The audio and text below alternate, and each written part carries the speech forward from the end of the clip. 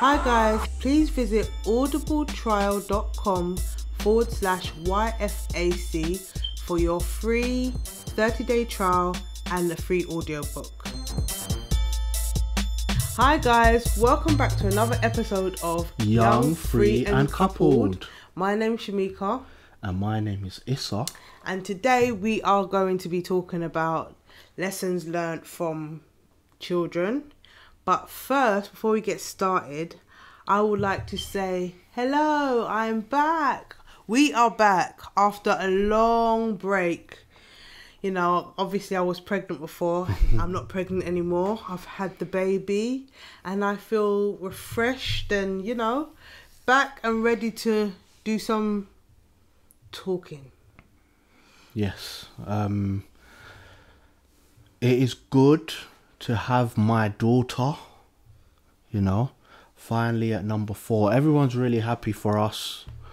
I'm happy for us. And I feel refreshed as well because I injured my back. Okay. And this is probably like the 3rd time it's happened in like 4 years. So, you know, I should kind of not be injuring my back. But I did. I hurt myself when I was doing some work around the house. Actually making a bed. Helping make a bed that Shemeika designed and stuff for the children, like a loft bed.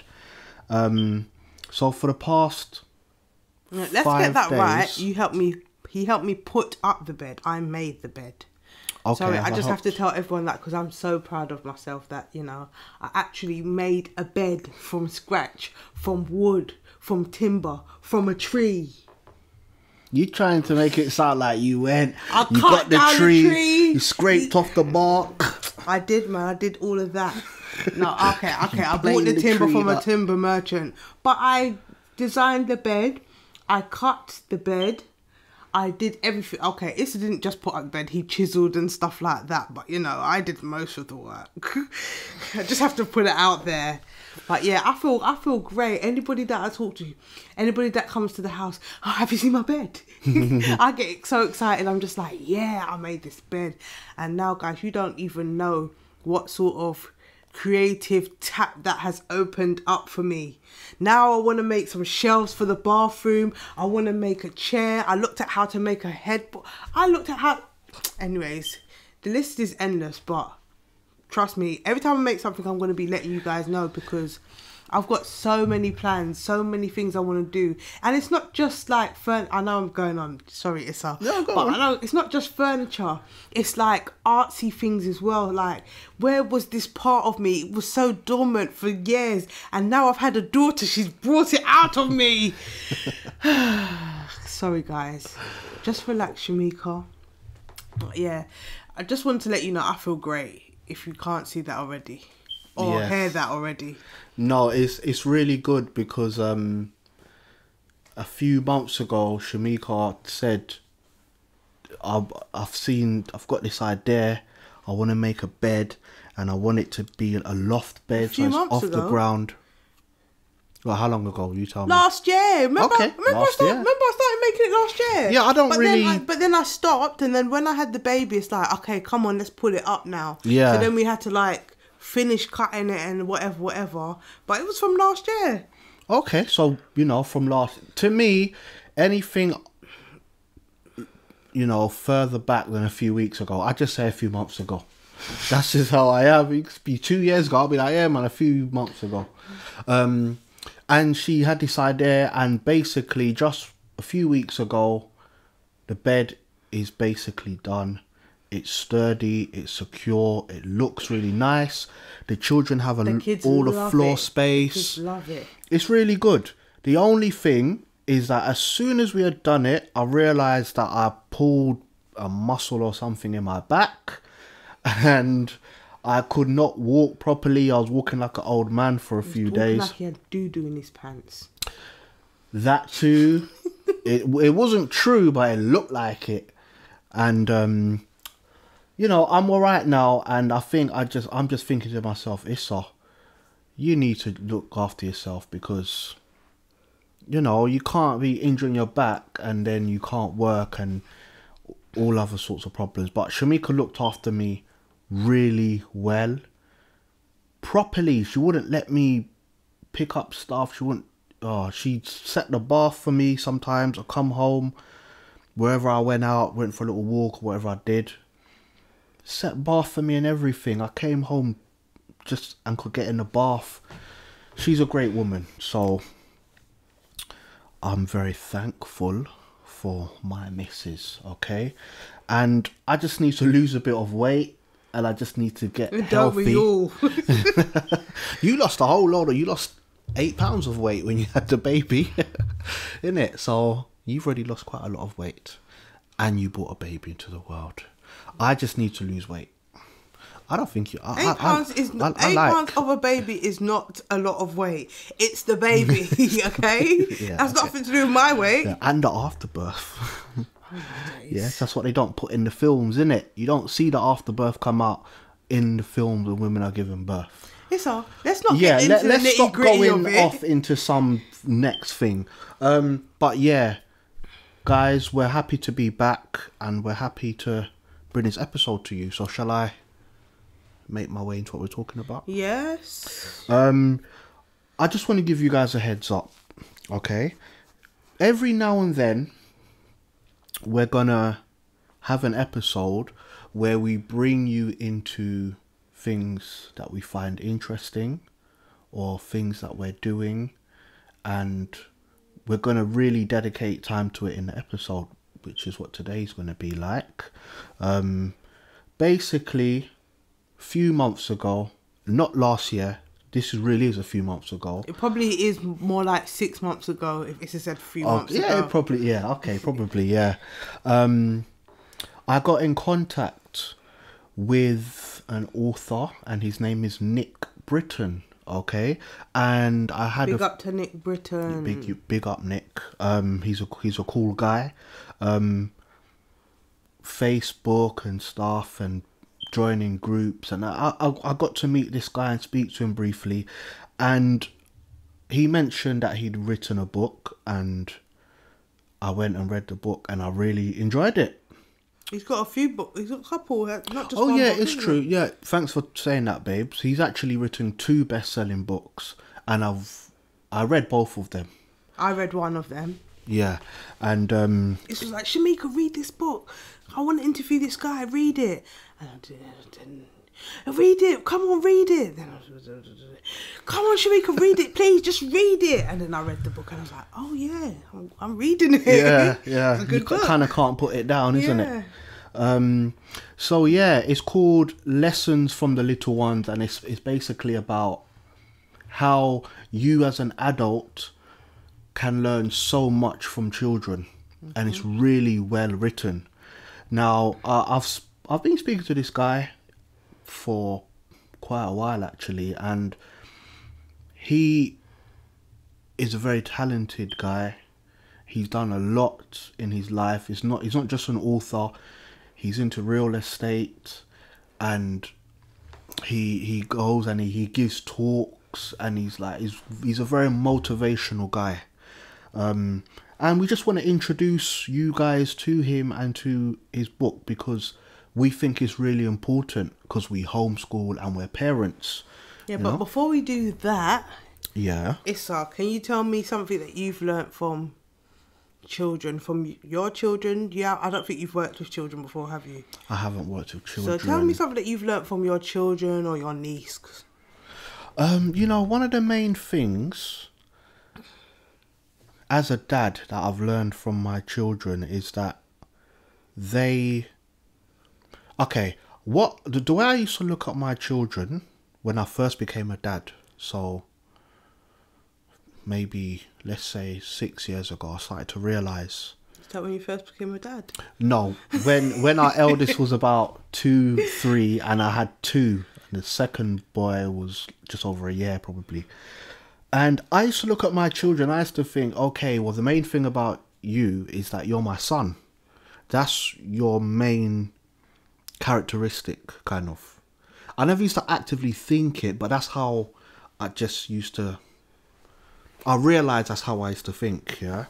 And then what I realised you know, from like talking to your mum quite a bit actually, I realised that no, they've got their own character and they're different. Do you know what I mean? They've got their own path in life and they've got their own things that they want to do. And my job as a dad is to help them get there. You know, so my children are going to grow up and be adults. And, you know, one thing that I learned is, Issa, just guide them. Don't try and move them and put them where you think they should be. Guide them into what they want to do. And it took me a while to get into it. Shemeika is a very good mum, so that helps a lot. But that's probably the main thing that I could say I learned from my children. Okay. What about you? Me, what I learned from having children, having multiple children, is that every child is different. Every child is different. There's like, our children have the same mother and the same father, and each of our children, let's talk about the first three, because the youngest she's only 2 months, so you know, we haven't got a lot to go by so far, but the first three children are completely different. They have different wants and needs. They have a different way of doing things. You learn different things from different children. And another thing is that you cannot force your ideals and the way you think things should be onto your children, because that can sometimes be a soul breaker. You can break your children's spirits by forcing what you want onto them. You know, like especially when they're really young. You know, fair is not something that children are born with. It's something that is learned. Yeah. And oftentimes adults put their fear onto children, and it's not a good thing. It's not a positive thing. You know, it just teaches them to not be as courageous as they were made to be, as adventurous as they were made to be. So, yeah, that's one thing I've learnt from having children. Well said, babe. It's funny that you should say that, because one thing I'll never forget is we had our first, okay, and then when you were pregnant with number 2, I used to think that, especially if it's another boy, he's gonna look similar to his brother. I don't know why I thought that, because just because you're brothers, you're not going to look alike. But I just thought, yes, me and Shemeika made another child. That child's going to look exactly the same. Like, but completely different. So, you know, that just came into my head when you were talking. Yeah, and another thing, I was listening to the Egos and Opinions podcast, and Weave and Ivy had this stance that, you know, what they said is, when you have children, your life is ended. Okay, we don't have to, your life has not ended, but still, what they're basically saying is that you have to put your child's needs first. And I completely agree with you with that. Like, everybody should agree with that. And also, another thing that most people don't think, some people who have children do not, okay, let me say from my point of view, I had my first child at 24. I think I was 23 when we conceived the first child. I should have been more selfish. I should have waited. And that's one thing that Ivy said, she hasn't had children yet because she wants to be selfish, she wants to do things for herself. And I think that's so good that some people don't realise that before they have children. Yeah. Like me, if I had thought about that, then maybe I wouldn't have had children when I did. I would have waited because I hadn't done all the things that I wanted to do. I hadn't experienced the life that I wanted to lead before I had my children. I kind of did it backwards. Yeah. But when she said that, I was like, yeah, why don't more people think like in that way? So yeah, you have to be careful. Before you have children, you have to be because I don't even know how to say it, because it's easy to say, yeah, you don't know what you're getting into. You don't know what you're getting yourself into when you're having children. You can never be prepared because it's something that you have never done. Even if you can get yourself as much prepared as you can, but still, when that child is here, it's nothing like what you think it was going to be like. Yeah, no, that's right.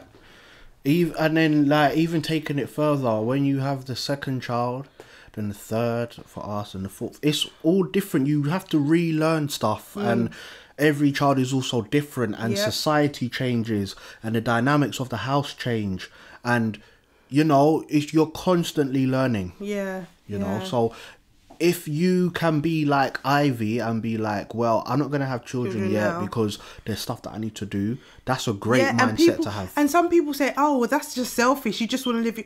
It's not selfish. It's selfish to have a child and not be ready to have that child. Yeah, that's the least selfish you can be. Yeah, I think that's not selfish. That's smart. Yeah. It's smart for you to actually know, no, I'm not ready. I'm not going to do it. And it's selfish for you to do it and be like, oh, yeah, well, I can't afford this and I can't afford that, Yeah. So, bring the child into the right environment. Yeah, or if possible. Keep trying your best. No one's perfect, innit? Yeah. Yeah, that's right. Yeah, well, I listen to the Eagles and Opinions podcast. I like them. One of the hosts, Weave, I get along with him very well. Always chatting to him, so I big them guys up. But yeah, basically, Lessons from the Little Ones, we believe, is a great book. Nick, he's a great guy, and we want you guys to check this interview out. Wait, just tell us a bit about, like, where's he from? Where's he? Oh, I'm trying to get into the interview, innit? Because that's my first one. But basically, the story what I like about Nick Britton's story is that it's like when he left high school, it's like he had a lot of doubters. People were doubting what he could do in life. And then from there, it's like he's done so much. He joined the army. He used to play American football as well, so he's a really fit guy. After that, he joined the army. Then he said, okay, well, I want to be a teacher. And so he got degrees and masters and stuff, became a teacher, learned a lot there. And then he's also got into like real estate, buying houses and... But where's he from? I believe Nick is from Florida. I think he's from Florida. Okay. I hope I'm right. I hope I'm not messing it up. So kind of on the spot. But he's from America. Yeah. So yeah, he is American. Yeah, he's a proud American. I got it out eventually. Yeah. I'm thinking, where is he? What town was it? And he's done a lot in life. So basically, the interview that you're about to hear, you're gonna learn about himself, how he feels about certain things, his morals, things that he thinks really important, why he became an author, how he became an author, and a bit about his background. So we hope you guys enjoy it, because I did. It was my first time interviewing someone, and what do you think? I think you did great. Okay? Yeah, I think you did great. First time doing an interview, I enjoyed it. So yeah. So let's let them enjoy it now. Yes, let you enjoy it. So here's my interview with Nick Britton, best-selling author and a great guy. Hey Nick, welcome to Young, Free and Coupled.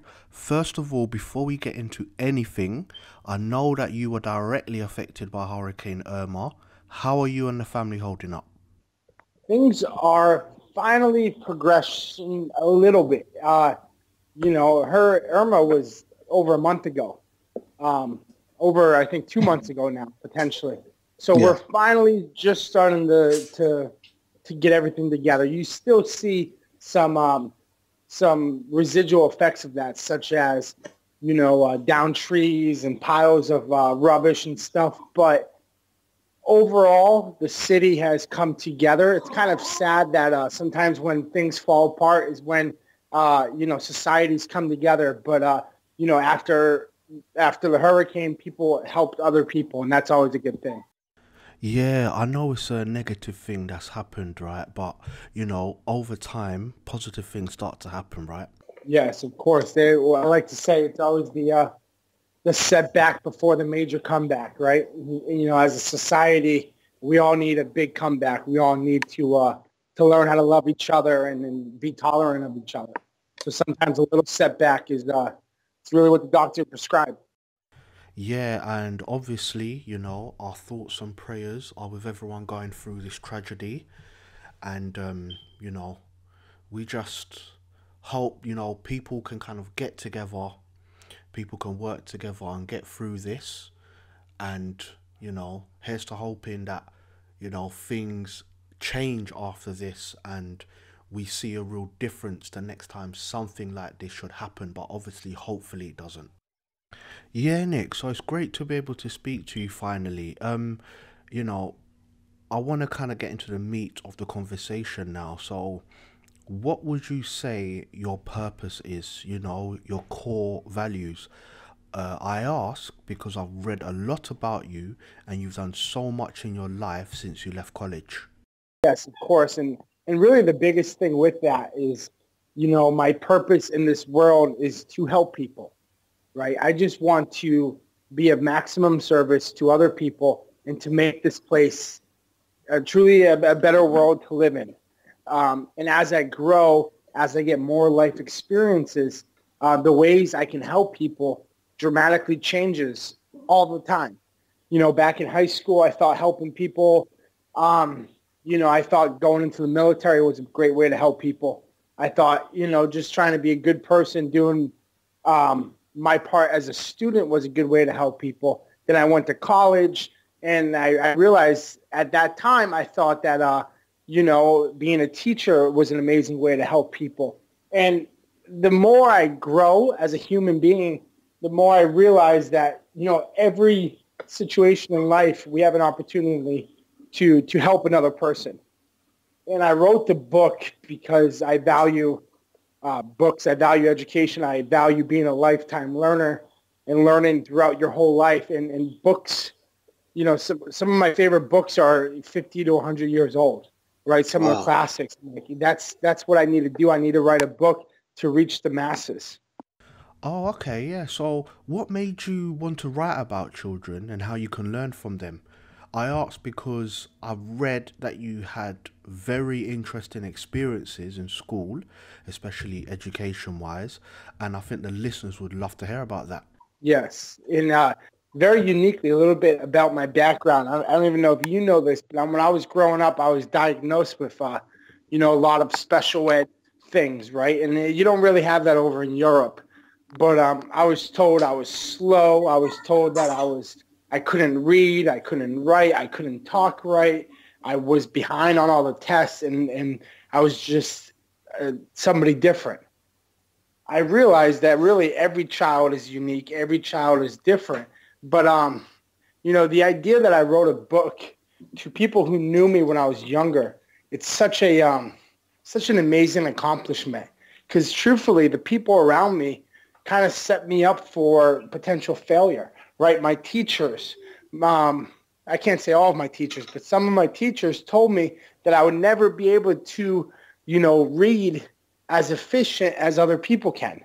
And fortunately, I've been put in an opportunity to somewhat prove them wrong, to somewhat, write a book. Why I wanted to write this is because I want to help people. A lot of times people say, "Hey, Nick, I don't have a kid or I'm not a teacher. Can I still read your book and get something from it?" And, I think the best example of somebody who wants to read my book would be, kind of like your listener, people who want to achieve a better life, people who want to become a little better in one aspect of their life. And that's who the book is for. Yeah, you're absolutely right. The book is very positive and it's been sectioned really well, even to the point that I believe that you can literally wake up and depending on what you have to accomplish that day, spend, say, 10 to 15 minutes reading a relatable chapter and getting that boost that you really need. Was that an objective that you chose when you were writing it? Yes, that's really what it's about. And I tell people all the time, if you woke up today, if you're given the opportunity to listen to this podcast, understand that you're truly blessed just to be alive, and do something to better yourself. I would recommend you read my book, but if you don't read my book, read a book. Pick up some type of book out there and read and to expand your mind and to just try to become a better human being.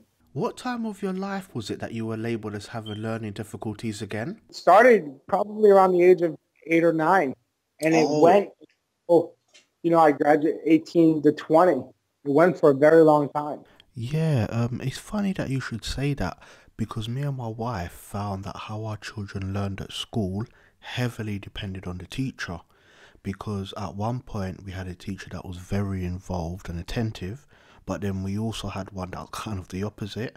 And I'm mentioning this because one of our children was starting to be put in lower and lower ability groups, in school, because they kind of said that his writing wasn't fast enough. And basically we realized that meant that he'll be pushed less.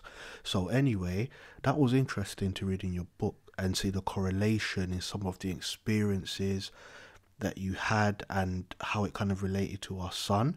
It's also interesting because now that he's homeschooled, we believe that he's doing a lot better.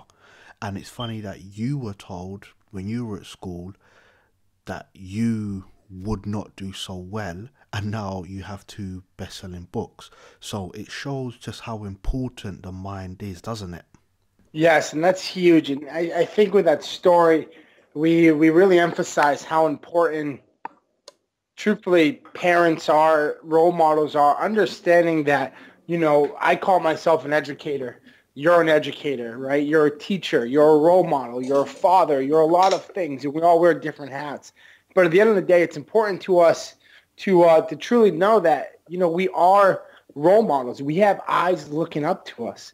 And that's one of the biggest responsibilities in the world to think about. It's like, damn, I got kids that look up to me. Yeah. What am I going to do with that? That's a big pill to swallow right there. But with that said, I had teachers that believed in me as well, right? That's why I became a teacher. I wanted to have a positive impact on children's lives. I can tell you certain teachers that really believed in me.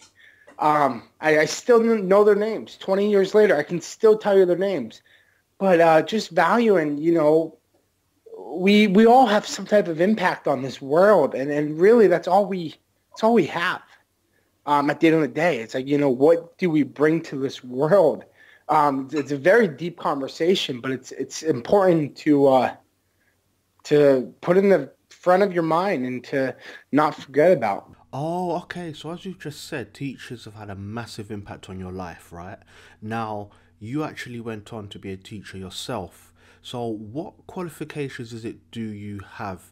Is it a bachelor's or a master's? I have both. So I have, wow, you have both.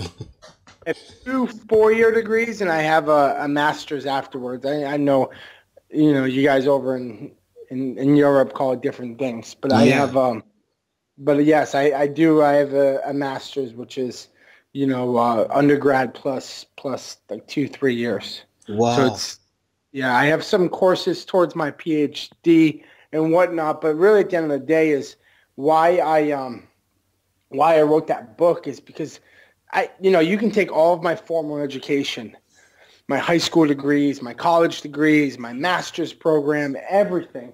And I truly think I learned more by observing children. And that's why I wrote the book.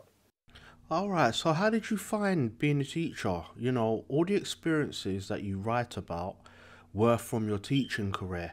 But what lessons do you still have now that you would say are directly from your time teaching? Yes, and I think, as you previously mentioned, I talked about in my book, the dreaming, right? Children are they have the greatest imagination in the world. We lose that. It's very sad to say, but as we get older, we stop dreaming. And I truly think we stop living as soon as we stop dreaming, right? So in order to fully live and fully feel part of this world, it's essential to continue to dream, to continue to inspire for more, to want to have a bigger impact on this planet. Yeah. And that all starts with your mind, with your imagination, and understanding that, you know, it's 2017 right now. You can really do anything that you want to do. Wow, extremely well said. All right, guys. Well, Nick's newest book is comprised of 9 lessons, each complete in their own right, but I have to say that they do come together to make some really great overall points. And if it's okay, I'd like to discuss a few, if that's all right, Nick. Yes, of course. All right, I'm really glad you said that, because there's a few lessons that really stick out that I just want to quickly discuss. You know, the first one being, it's not that serious. Now, by the way, guys, that's actually the name of one of the lessons. It's actually called It's Not That Serious, all right? The reason being that I'm quite a laid-back guy, you know, Shemeika will attend to that. And I think that nowadays in society, there's a culture of putting pressure on children. And we really saw that when the kids were in public school.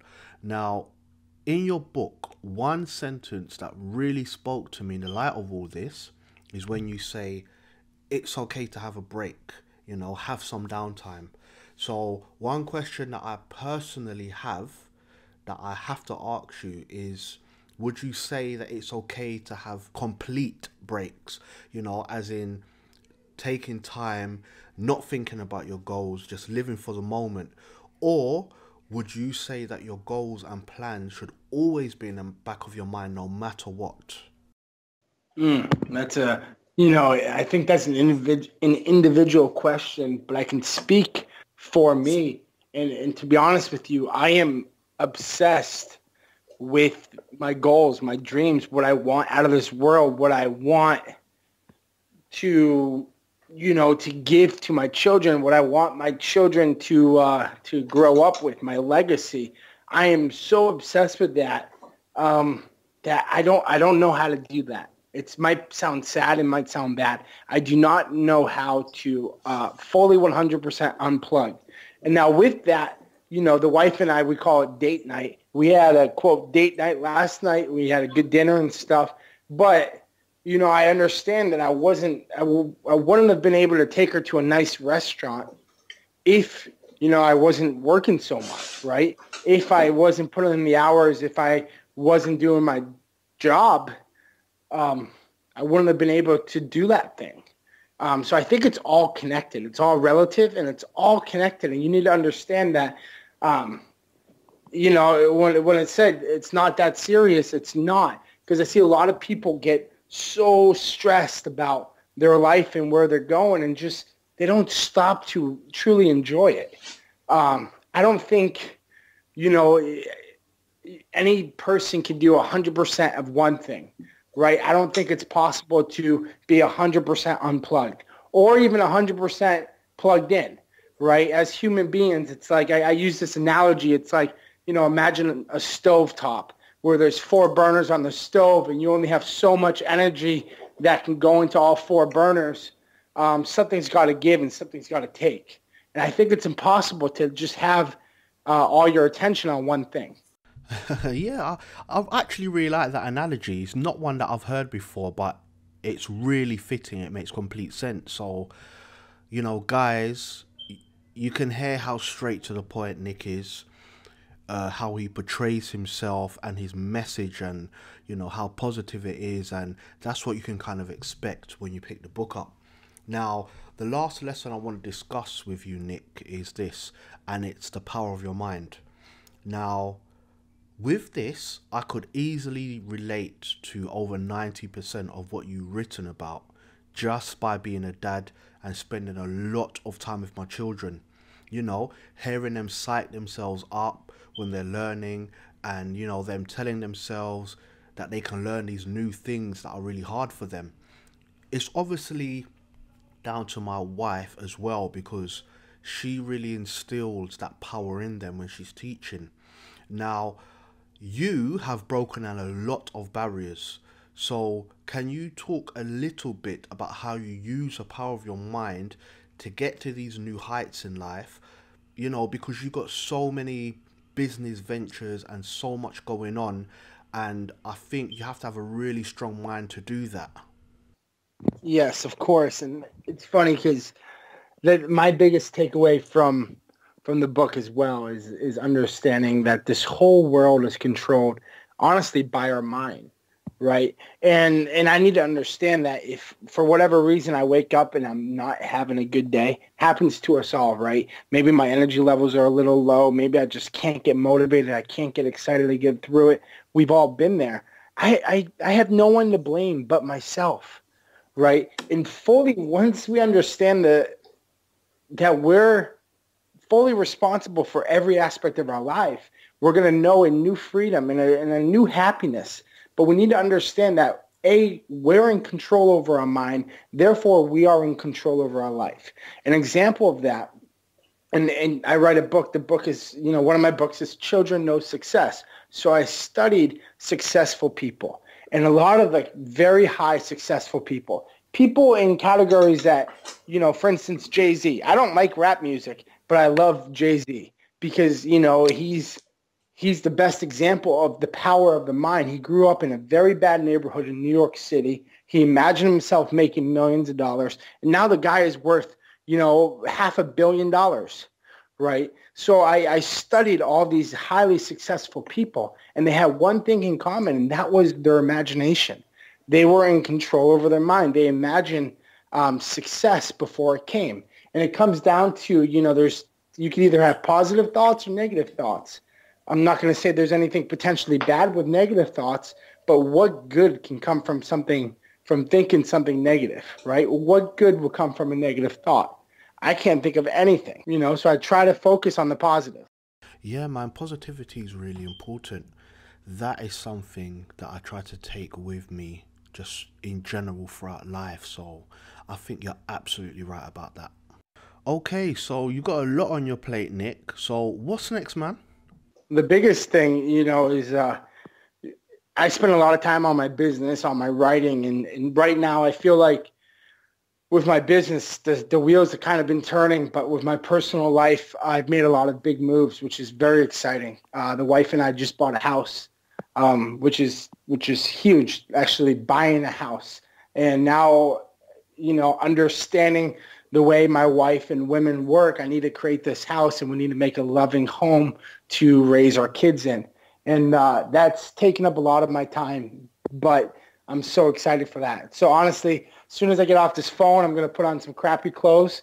I'm going to get paint and a brush and just start painting like a madman.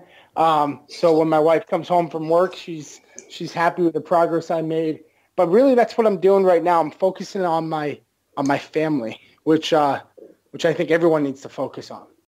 All right, well, I follow you on all the different social media platforms, and I'm seeing a lot of the positive and the motivational messages that you put up there.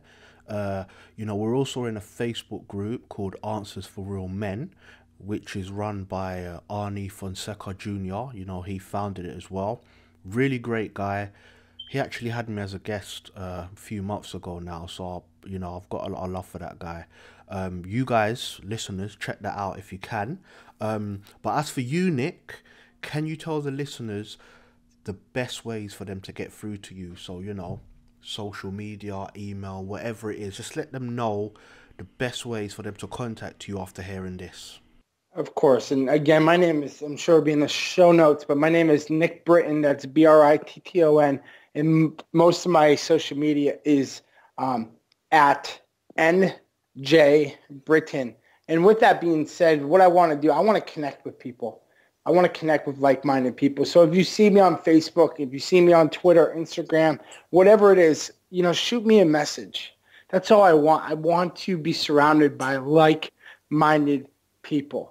And you brought up Arnie and his Answers for Real Men.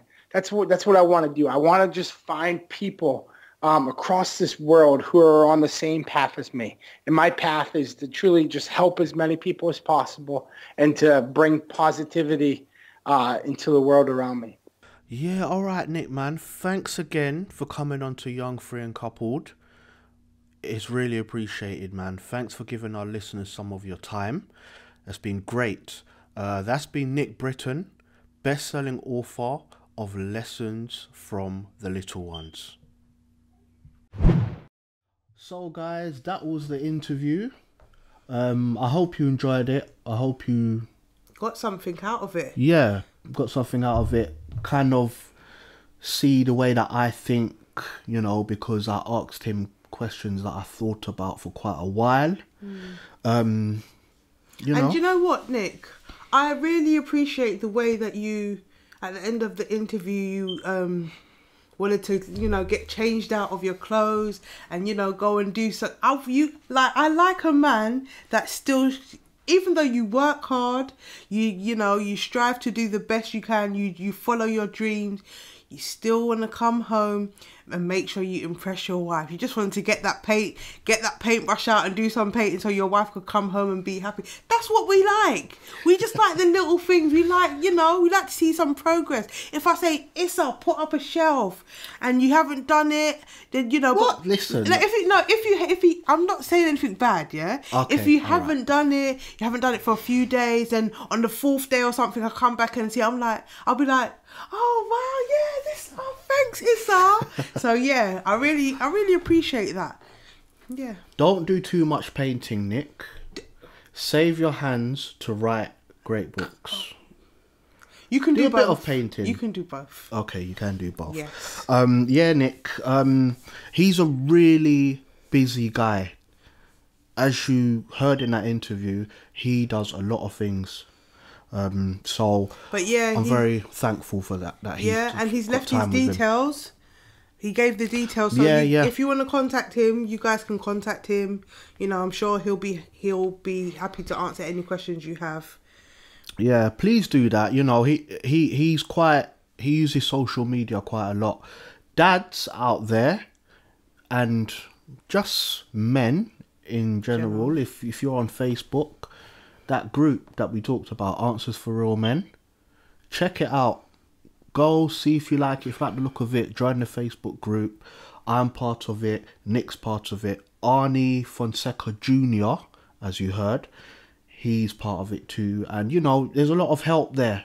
It's a safe place for guys to go and talk about stuff. Yeah, I haven't been there before. Yeah, the Answers for Real Men. Yes. Okay then, so we're gonna wrap this up. Yeah, let's wrap it up, guys. Thank you for sticking around, and for you guys that have already subscribed, thank you. It really helps us a lot. Send me a message, Twitter, Facebook, WhatsApp, email.